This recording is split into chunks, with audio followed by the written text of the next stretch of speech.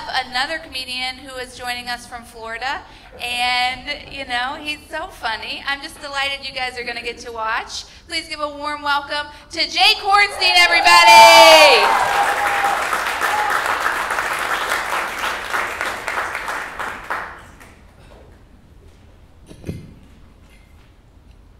I'm good looking.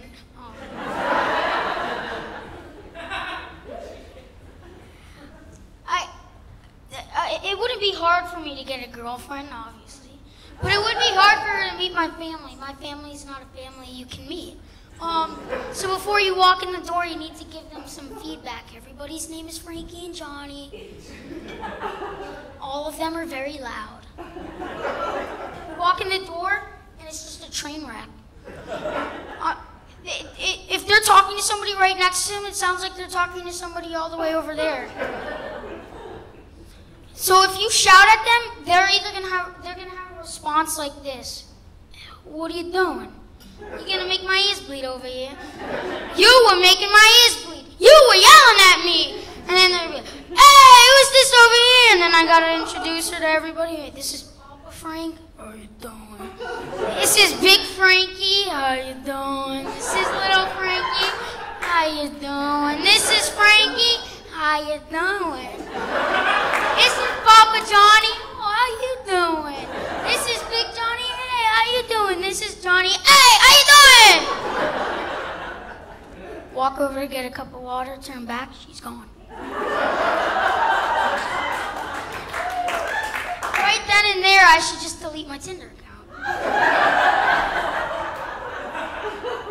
But another thing about my family is never disrespect my grandmother and how she cooks. If you tell her that her sauce is too salty, everything stops. I look at my brothers, they're like, what? My mom's like, what did you just do?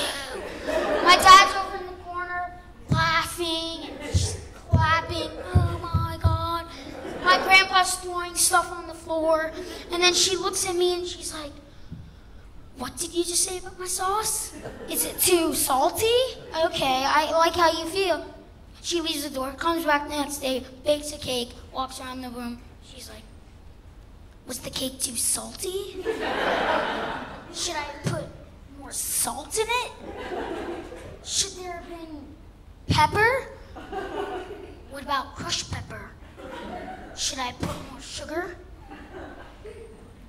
I'm good looking, as I said. But I am no stud, but I used to like to think I was. I used to like to think I was good at sports. I played football. Out of an A, B, and C team, I played on the D team. So I played a reasonable position, RB.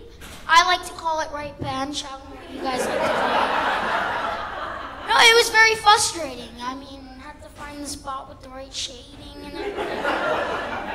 But after a while, I'm like, no, I don't want to play this sport anymore. My mom sent me up for baseball. I like baseball. Baseball's cool. I get to wear a hat.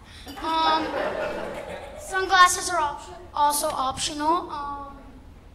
Also, the benches in the shade does me very good. But after a while, my mom's like, you know, you need to do something fit. You can't just sit around all day doing nothing. So then I do this thing every year called the New York City Pizza Run. I don't know what it is. But you run a 5K, and on every corner there's 2 slices of pizza. This is the only activity I'll do because it's the only activity with a buffet in it. I come home and my mom's like, how was the 5K? I was like, in a way you could say it was pretty delicious. Thank you.